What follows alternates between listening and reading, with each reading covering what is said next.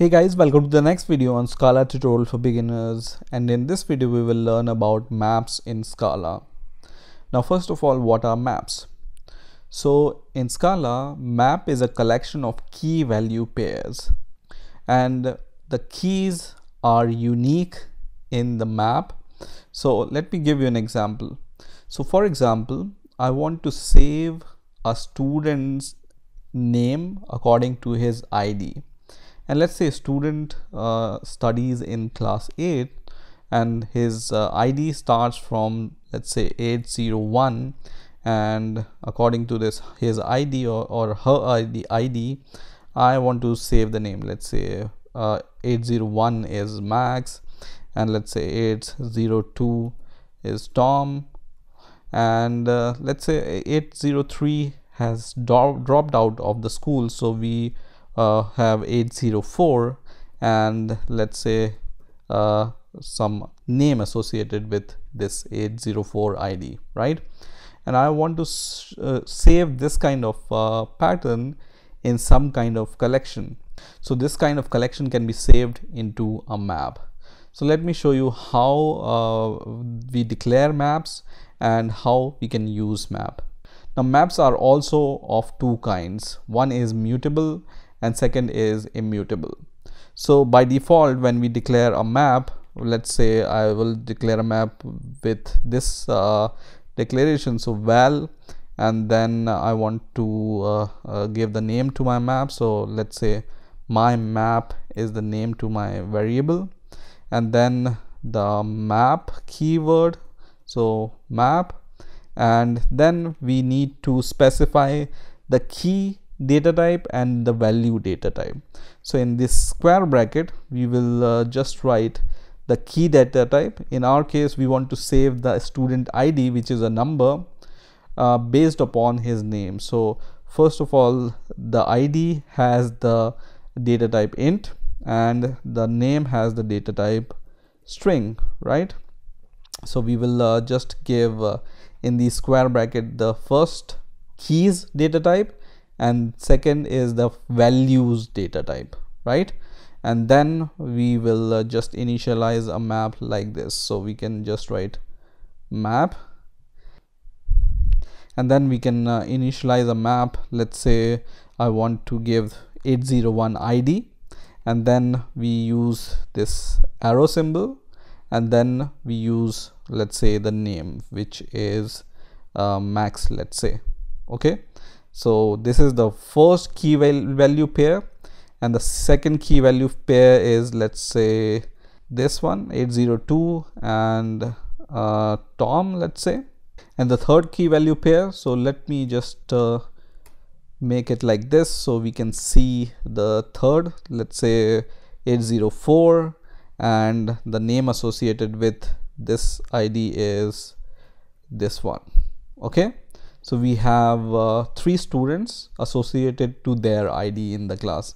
In the same way, we can add multiple number of entries for student ID and the name. So let me just print the map values first of all. So I'm going to just use print line for that, and then just run the code, and you can see it prints the map values like this, whatever we have declared. Now let's say we want to access the student name whose ID is 802. So what we can do is we can just write print ln and then the map name, which is my map, and then in these parentheses you just give the key of the map. So key of the map is 802 in our case, right? So the first thing here is the keys, and the names associated with them is the values. So we want to know the value of the map whose key is 802. Let's save the code and let's run the code, and it will print Tom because 802 is associated with the name Tom. Similarly, we can just use this notation.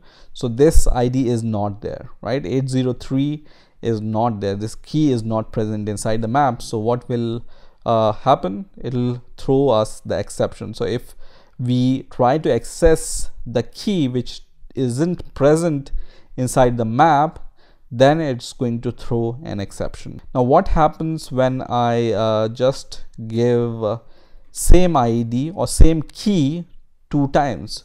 So duplication of key is not possible in maps. So let's say I just provide 804 and 804 2 times here, the key 2 times here, then it's not possible. So let me just do 801 here, and let me just run the code.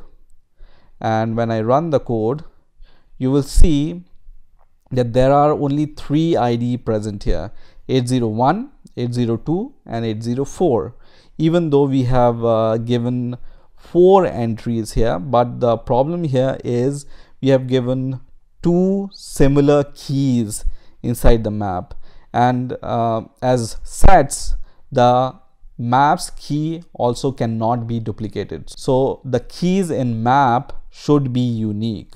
Okay, so when you just give the duplicate keys, then it will take the last key value here. So it will overwrite the last entry. So you can see we have given 804 2 times, so last entry is 804 for JULY, and this is shown here. So the duplication of key is not possible as sets.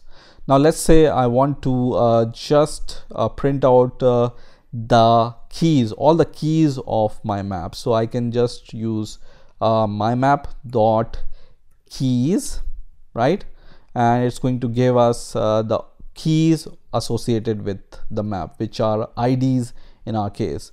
If we want to print out all the values associated with the map, then we will just say my map dot values, and it's going to give us the values of the map which is associated with the map, right? And then we can also check if the map is empty or not using isEmpty method. So let's run the code and let's see what happens. So you can see here that the key are 801, 802 and 804, and it's a set, right? And we have learned in the last video that in a set all values must be unique. That's why all keys in the map must be unique. Now for the values, you can see values are printed here. So Max, Tom and Julie is printed here, which are the values of my map. And then lastly, it has printed false because map is not empty. Now let me show you how you can iterate over the map using a for loop. So you use the map name, which is my map in our case, and then you will just write keys, which is a set, and then you write for each, which is going to iterate over all the keys, and then instead of parentheses we are going to use the curly brackets here, and then we will just write I for keys. So this is, or let's just say key here. Okay, so just write key here, and then this notation, arrow notation, and then inside the print method or print line method, we are going to just print the key first, and then we are going to print the value. So first of all, we will just print the key, and let's print the key value, and the value is print ln. And as we have seen in this print line, the value can be printed on the basis of key also. So the value will be, and then we will use the key inside these parentheses, which will give us the value associated with that key. And let me just use plus here and plus here also. Okay, and let's run the code and let's see what happens when I run the code.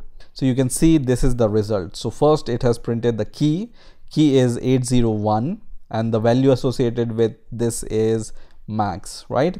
Then we have the key 802 and the value associated with it, and then we have the key 804 and the value associated with this. So in this way you can iterate over the map using key and value. Now let's say we just want to check whether some key is present inside the map or not. So we can just use this method, which is the contain method. So map name dot contains and the key name, for example 801, which is there inside the map, so it's going to return us true, which is this one. But let's say if we provide the key which is not present inside the map, then it's going to give us false. So this contain can be used to avoid the exception. So let's say when we give this kind of notation, it will give us the exception, right? It gives us the exception. So to avoid this exception, we can just use contain to check whether this is a valid key or not, and then perform some operation on that key. Now let's say we want to concatenate two maps. So what we can do is I'm going to declare a second map which have the same signature, and I'm going to name it as map2. And let's say we have one more student which we want to add to our student list. So we can just say student 805 here, and then we can just give the name of the student, and we want to just concatenate these two maps. So we can just use this notation. So you just use the first map, and then you use double plus operator or method, double plus method, and then you use the second method, so which is my map2. Okay, and it's going to give us the concatenation of these two maps. So let's run the code, and you can see the result here, which is the concatenation of first map and the concatenation of the second map. Now if you want to know more method associated with maps, you can always use this dot operator here, and then you can just select whatever method you want to use from this large list. So these are the method list which are associated with map, so you can use one of them. You can see head method we have used in the last video, or I'm sure there must be a tail method also here, and then you can see the size of the map. So let's print out the size of the map, which will give us the size of the map, which is 3 in our case, because the map contains 3 key value pairs. So in this way you can use maps in Scala. I hope you enjoyed this video. Please rate, comment, subscribe, and bye for now.